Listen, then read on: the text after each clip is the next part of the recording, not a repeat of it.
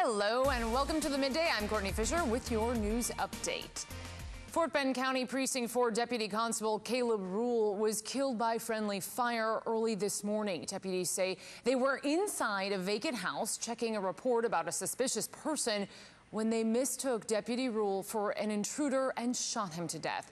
Deputies say this was a tragic case of mistaken identity. The Texas Rangers are now joining the investigation. A Houston police officer shot and wounded a man he says hit him with a pipe.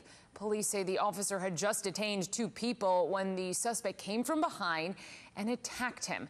The officer shot the suspect. The suspect is expected to survive. The officer went to the hospital with minor injuries. Parts of Minneapolis are burning this morning after a third straight night of protests. The unrest is related to Houston native George Floyd, who died in police custody Monday. Last night, rioters stormed a police substation and set it on fire. Similar clashes erupted in protests all across the country. The four officers involved in Floyd's death were fired. His family is demanding they face criminal charges. Now to the COVID-19 pandemic. We just learned a temporary hospital will go up inside the NRG Center. FEMA will foot the $2 million bill for the 150-bed hospital. You might recall the county spent $60 million to build a temporary hospital in the parking lot of NRG Park, but it was dismantled after it was determined it wouldn't be needed. And big news from Aggie Land. Texas A&M University announced it will reopen campuses this fall. The plan calls for social distancing, smaller classes, and longer school days to reduce congestion between classes. A phased-in arrival on campus is set to begin in August. As for student and health issues, the school says it will be set up for them to decide whether or not to come back to campus. Las Vegas is getting ready to reopen next week, and it's giving us an inside look at the steps being taken to protect people from COVID-19. The Bellagio and Flamingo hotels will be the first to open their doors.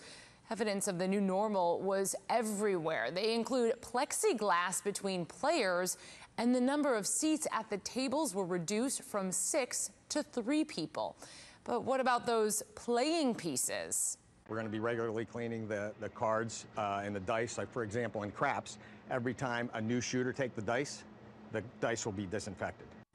In an effort to encourage people to return to Las Vegas, one hotel offered 1,000 free flights, all of which were gone within 2 hours. SpaceX and NASA will try once again to make history with the launch of Demo 2 mission. Here's a live look right now at Cape Canaveral. You can see that the Falcon 9 rocket right there and the Crew Dragon spacecraft. Wednesday's launch was scrubbed due to weather. It's rescheduled for tomorrow at 2:22 p.m. And if all goes well, SpaceX will have launched its first ever manned mission. It will also be the first time NASA astronauts launched from U.S. soil since the shuttle fleet retired back in 2011. Of course, you can watch tomorrow's launch right here on ABC 13 or on the 13 News app. That's going to do it for the Midday. I'm Courtney Fisher. Have a great day.